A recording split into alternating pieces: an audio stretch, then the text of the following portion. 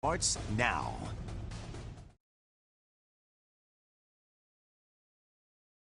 And Mike Irwin here in the of this. We have some sad news to tell. Away at the age of. I just want to take a look at some of the at Arkansas.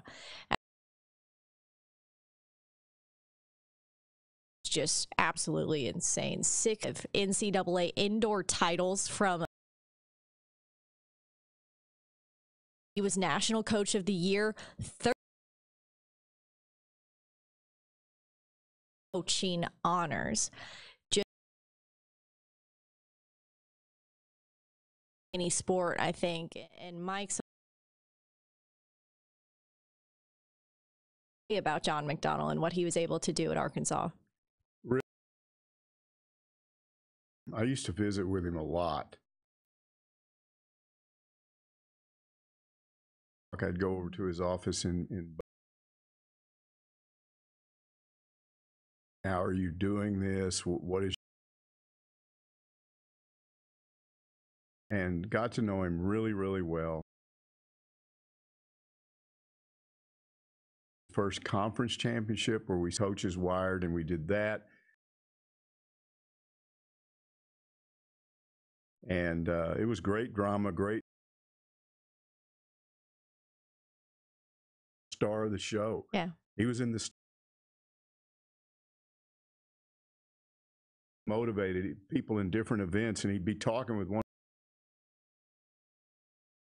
in their heads, and they'd know what event was. Oh, it looks like he's going to get 6, not 8. Got to know him so well, and I do. For 30 years at the University of Arkansas, I've done all I can do for the school, family, and so he had 12, 13 years farm ranch in eastern Oklahoma, Ireland. So he got to spend. A guy that spent a lot of a time away from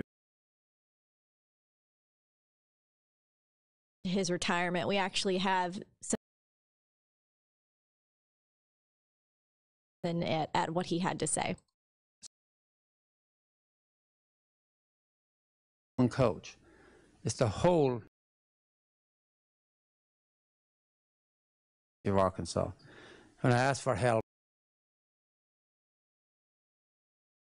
and the faculty and staff were absolutely so. Going into naming anybody that was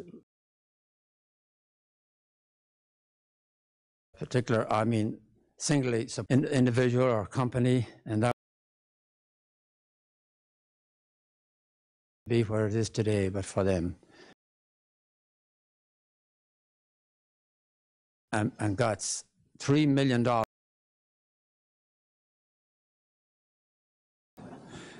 And that's what helped us, the country and the world. And the people of Arkansas, it was always a pleasure, no matter and appreciated what I did. World. It's kind of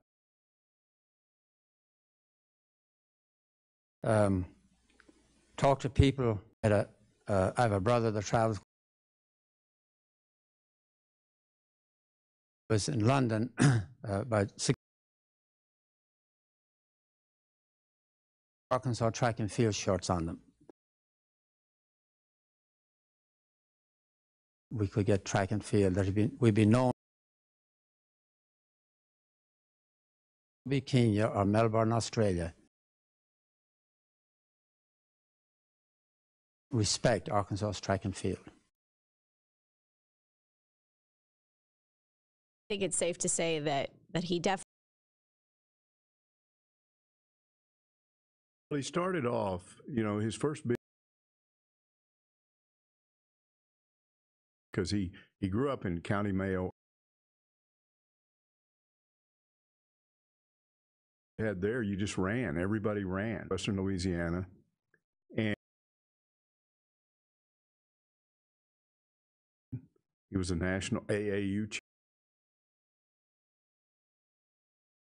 Got out of, when he left, I think he was out of sports, and then he decided, I'm back in the Northeast.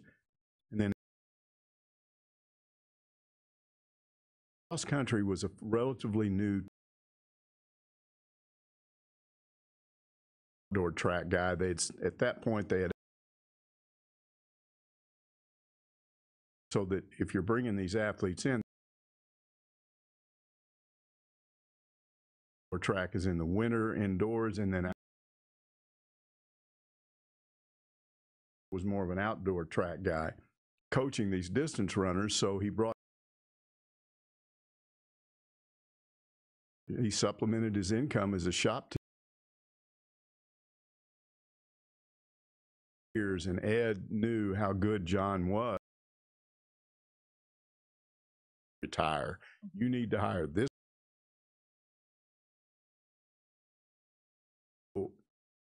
Frank called him in. That he said he took a coach with years of that, and he put me in charge than me, and knows that he had, we're talking late 70s, early 80s. You didn't have all on live gate attendance money. Baseball didn't sort of broke. And so Frank always had to be a penny pincher when it came. Actually, it was died. I met John. That time was off on Razorback Road, and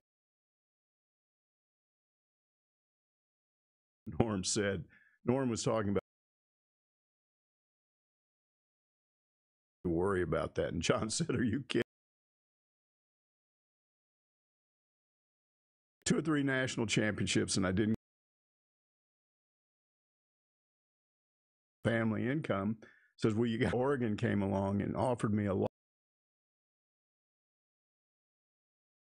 Mecca of the country. Yeah. A substantial raise, and he turned it in, and they offered him a whole lot of money. Forced me, his wife, to go in. Said, I loved it here. My family loved it here. And I tell him that Oregon, feel like I can turn them down again if I don't get. All right, you got your damned raise now. John's voice, right? Because that's the way he told. There was a little bit of adversarial standpoint, but John still, when the money started coming in, issue when he, all these things that he taught in the South, in the out there that were athletes, and he went and got a guy named Frank O'Mara, who eventually. But when Frank first got to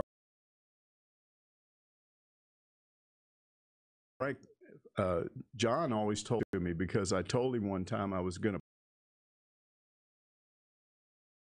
Hopefully he stuck around. And Frank really then became a leader in the locker room. Not just to success, but to championships. We won that first championship, a conference. The upperclassmen that had been a part of these before I did, they would meet with how we do things here. You're not going to go out. You're going to stay after workouts. This is much more intense than it is guys were having. I had to show, and I've long since forgotten who it was, but I knew whatever you've got here. Talk to him, and John said, "No, you talk to him, and you can't get through to him. You can do that on my recommendation." Yes, if I and he's not doing it, yes, I will just call. I went back, told the other upperclassmen guy, because it's now their responsibility. Yeah. That whole thing got started. Not true, right? But it was certainly early successes. Then his recruiting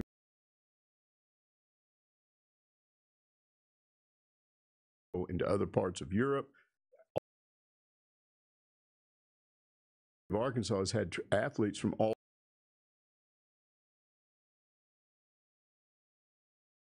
where they're from, and track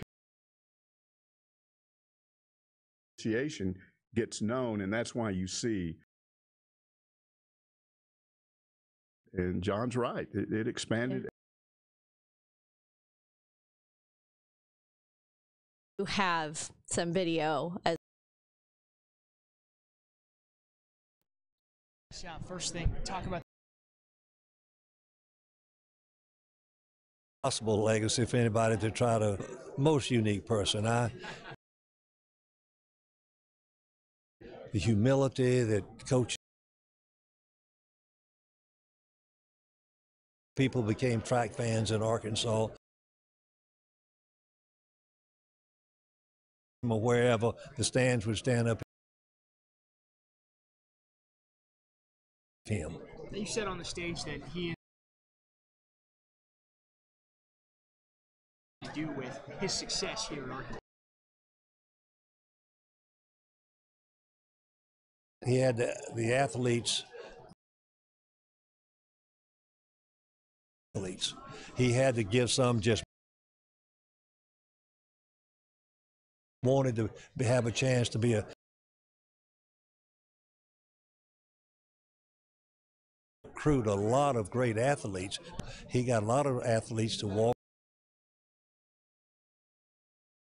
and therefore he had the numbers to be competitive. Team effort, everything that he did or whatever. It was a team effort. What he did more often, because average track team, all you and so you're trying to win for yourself. Whatever you're doing, whether it's fourth, fifth, and the 10,000. And most athletes wouldn't have cared. The team was the most important thing. And he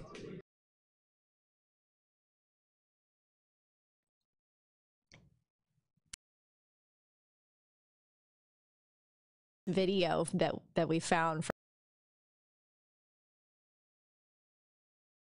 integrity that coach.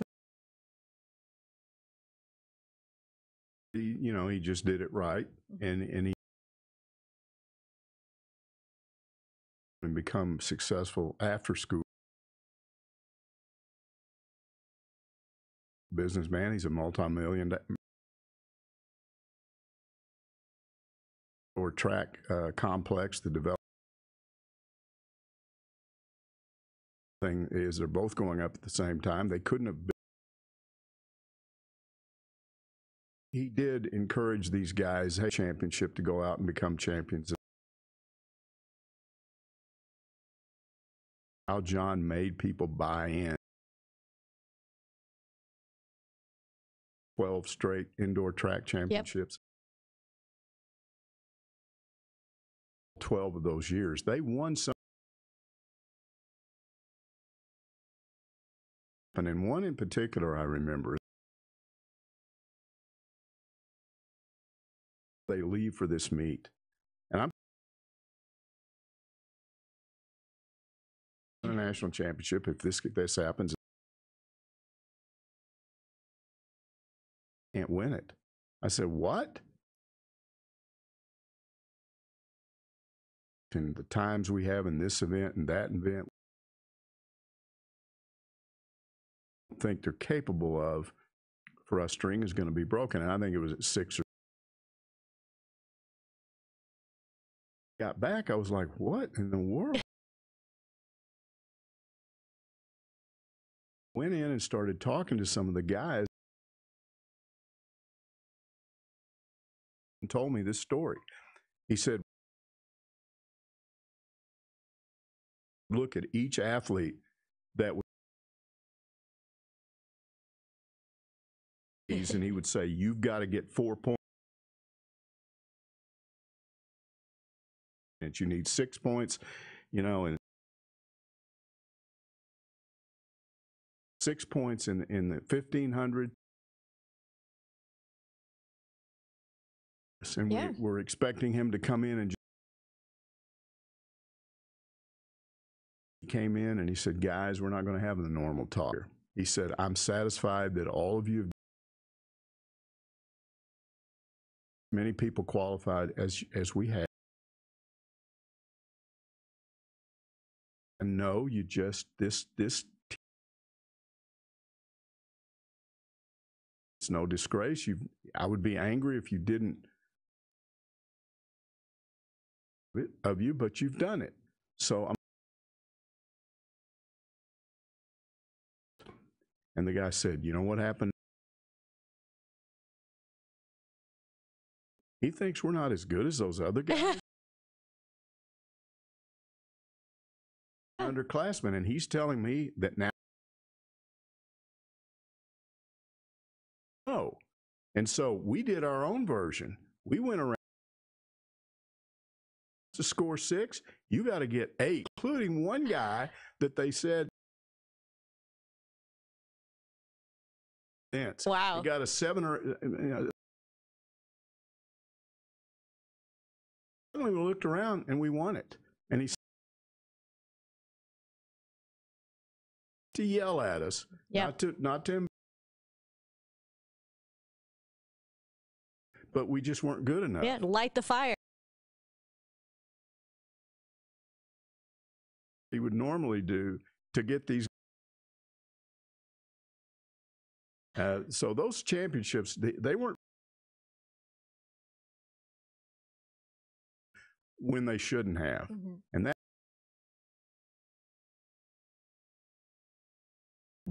man that knew how to motivate. Same approach with everybody. Right. He said, if I did that, we wouldn't win anything. Yeah. He said, one guy wouldn't work with another guy. One of them. Yeah, it's also kind of like what you. Sure, that was a big part of it. Yeah. All right, well. From McDonnell, so today they say it's a sad day in some ways. You have some years because you've really developed for you too. Oh yeah, I mean, especially even the young kids, you know. That's and but I'm sure they're there right now, and he knows that you're not going to let him. You should titles, you know. It doesn't matter what the sport is. You got to. This is going to be your last SEC's coming up. Your last. Gosh, I'm going to take the big whip out. If we stay healthy, we have a shot. We'll find one. I need another door. Are you feeling good physically? Yes, I'm feeling. I recovered. You know, between that and you know, the Years. I mean, how long have you been contemplating this? 2.5. Yeah. And then. Well, Branka said, it's time to get out. It's a lot to and it's time for every single weekend, because I coach cross country. It's just endless, you know. The United States first, or even a city you fly in and you see the West. I'd like to see the West and go out to Alaska. And I've been up there, but just to. Always the world. I don't. I'll let somebody else. Talking to all the former athletes, has always been so strong. Coach and as a program. Yes, and yeah, just one athlete, one.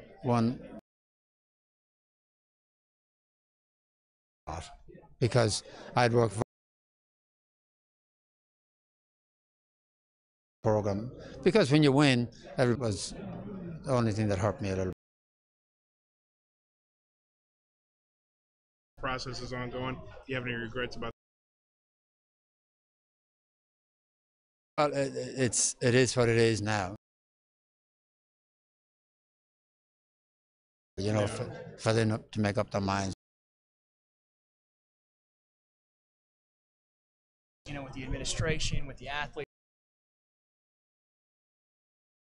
and things like that. Well, you know,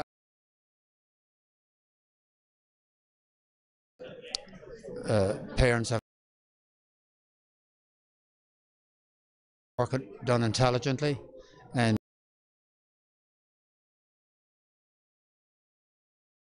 always because kids, we call them kid, but they're men, and the kids like that. They don't like to be.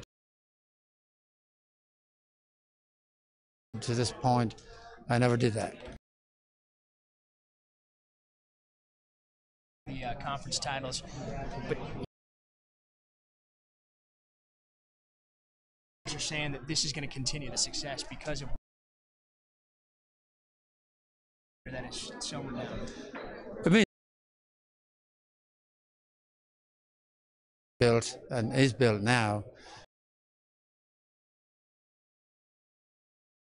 The best in the world, and the out. Now, what has to be done is just keep going to do that. He's believe me, he's not a hard worker, and I think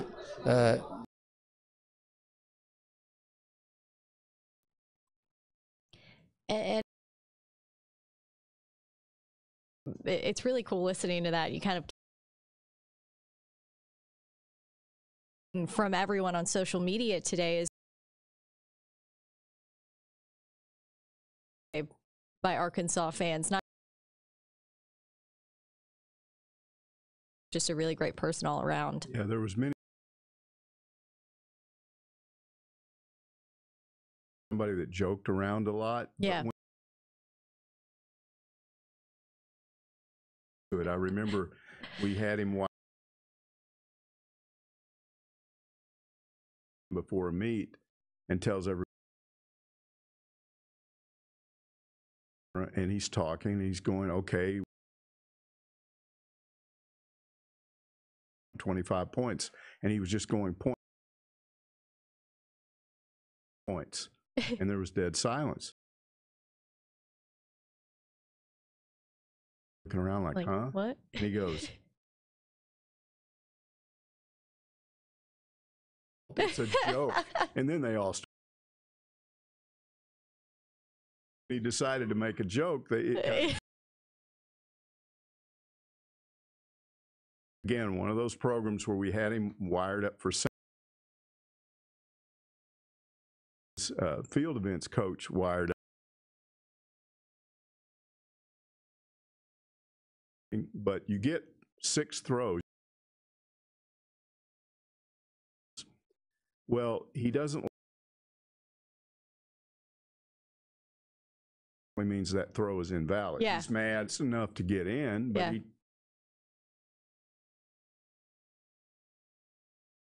hey,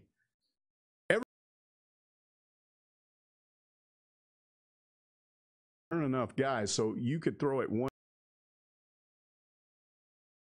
In other words, don't touch that again. Just getting very serious, and he's looking. He goes, he did that? I go, yeah. So, out something just this morning that I never 4 months off and on. Dilaudid, and it will really there or whatever. Wow. And she U of A person that came by what was going on. Yeah. He could see that. And then he left, and she said, yes, it was one of those days.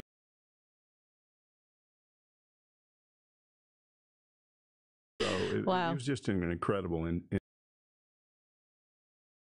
We're going to be talking about John McDonnell. So hopefully everyone can tune in. Facebook. So that's going to wrap us up. Thanks for watching this Pig Trail Nation report.